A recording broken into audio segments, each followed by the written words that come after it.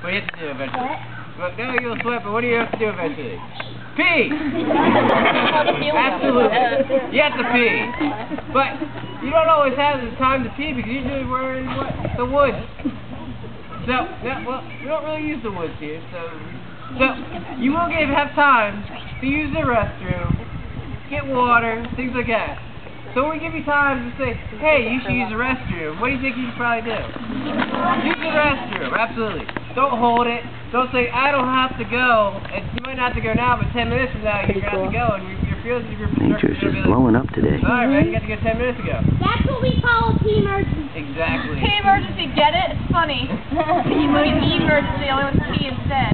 And then we laugh at you because you're doing a pee-pee dance the whole time. So, but like I said, if you get a chance to use the restroom, go use it. It's good. It's a good thing to do.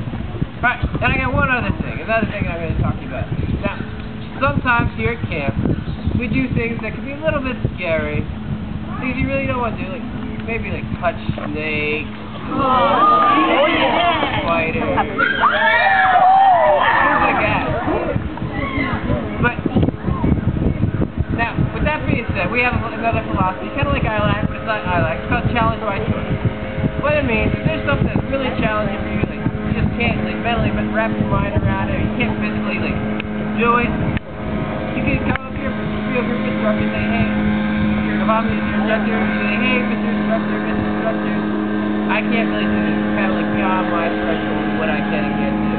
And they'll for the most part say, okay, just kind of sit back, watch yourself be there and see things. If you like really challenge yourself, if you're scared, try it. But if you can't, say, I can't do it, and be done with it.